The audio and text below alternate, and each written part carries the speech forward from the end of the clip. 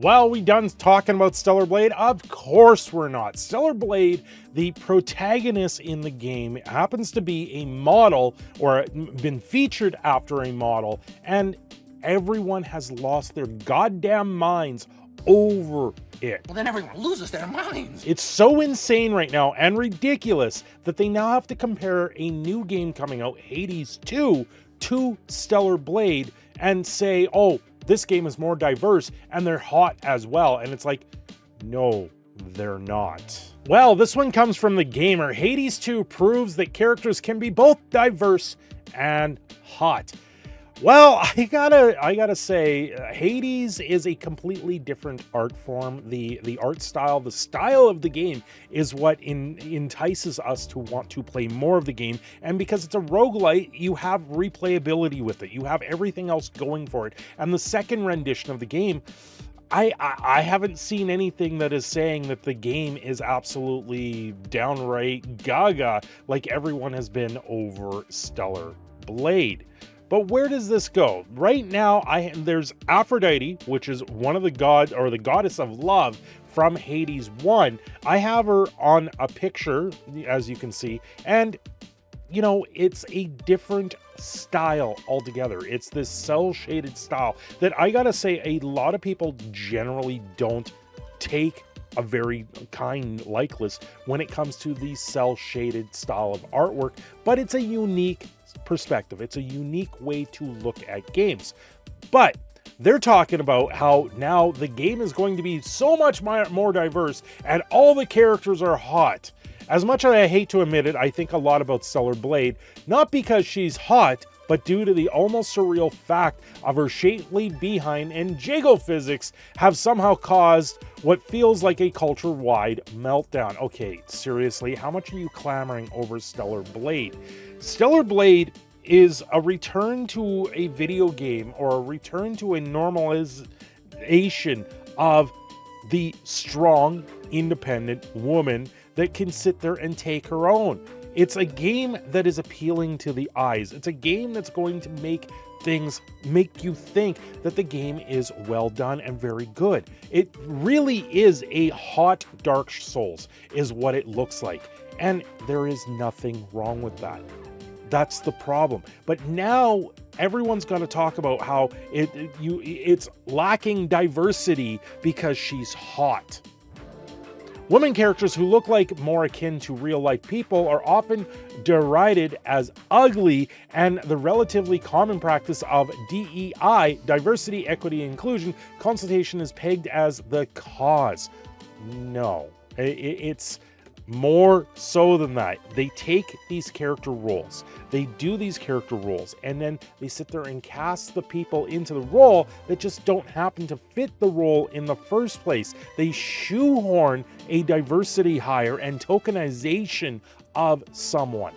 That's the problem with it. It's not that diversity and inclusion is a bad thing. It's the way that they're coming about it. It's not being done naturally. They take these characters that are written and completely change them to suit the needs of someone's color of their skin. It's absolutely, it's affirmative action. Let's call it what it is. It's affirmative action. And you're putting someone up on a pillar that never earned it. Now, this gamer article, it's hurting my head to read.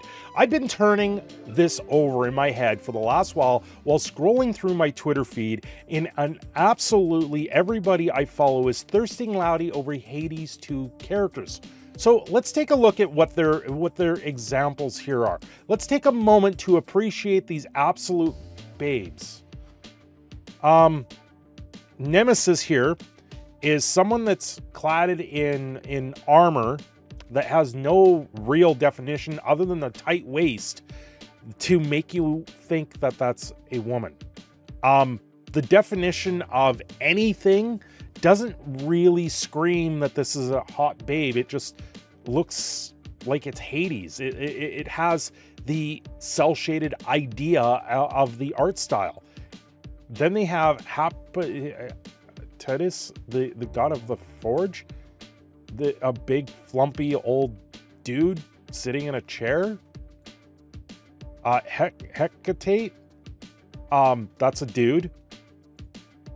Melanoli, that she's so petite and lacking a figure. Dimitri, she's an old woman. Maybe. Oh, maybe it's a guy just in a wig. This is hurting my head a lot. Hades is known for being a very gay game. Absolutely, who disputes this is choosing to turn a blind eye to the game's narrative. The game is a roguelite. You just do replayability with the game. It's got decent combat with it. Much like Dead Cells, which I thought was an amazing game, which doesn't have an ounce of whatever they're talking about in here. In that game in particular, you're a little Inobi or whatever, your little cell that's going around collecting items and unlocking the game. The replayability of a roguelike is a very different telling of it. But you're sitting there and calling the game gay. So Hades is just straight up gay. It's not meant for the common person to sit there and just lose themselves to a video game. It has to be gay. It has to be political. Diversity means more types of hot, not fewer. That queer bent isn't token at all. Inclusivity is at its core of Hades, and it follows through with the character design. Hades 2 picks up that torch and carries it even further. This game is, if this is what they're focusing on the game, then I don't want anything to do with this game. This type of article is absolutely disparaging and downright insulting to those that enjoy these types of games. Even if you're gay, you're LGBTQ, whatever, this is absolutely disparaging, and they're just writing this for clicks. You know, when it came down to Hades, I never saw it as a gay game. I never looked at it in that lens to try and say, oh, this game is completely gay and the gods are completely gay. It's a pantheon of Greek-style gods, and it's a completely different style of take on a game that happened to work for a lot of people. The roguelite aspect with the replayability of it is more what people cared about that, and not so much the hotness or the absolute model that they've done for gaming like Stellar Blade. And Stellar Blade has a different style to it altogether. It's more going to be a Souls-like game than about the hotness, but then they make these fantastical shots where she's going up or down in certain places where you get this absolutely amazing looking thumbnail, and it makes the game absolutely downright impressive that they can do these things and make the game more fantasy and more sci-fi, and then you can lose yourself to the game. Both games you can lose yourself to very easily. Hades, you can spend hundreds of hours in there trying to unlock every little iconic thing that's in there. Where with Stellar Blade, you're going to waste hundreds of hours trying to fight bosses while not being distracted by the protagonist in the game, which I gotta say, that type of distraction, you know, thumbs up to that. Thumbs up. I think they're going to do a hell of a bang-up job. But it's not about trying to put in something that apparently is hot. They're saying that Hades 2 is going to be more hotness when it's flumpy nothingness. They're making the characters look very generic in the first place, and then they're cell shading them, and it's like, I don't look at the game, and I don't look to experience the game for that.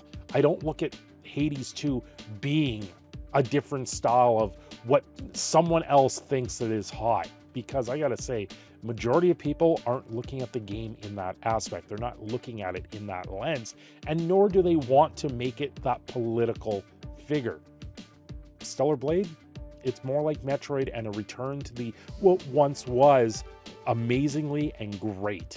I think that's where we're going with Stellar Blade. And you know what? Anyone that's just demoting Stellar Blade, saying, oh, it's just because you're a horny male and all this other stuff. No, it's not. It's something that looks great, that looks like it's going to play amazingly, and quite possibly will probably be one of the better games of 2024. I don't know where this is really going to lie. Have yourselves a great day. Don't forget to like and subscribe. I've been your proud Canadian Phoenix, Cindershadow, and I will catch you next time.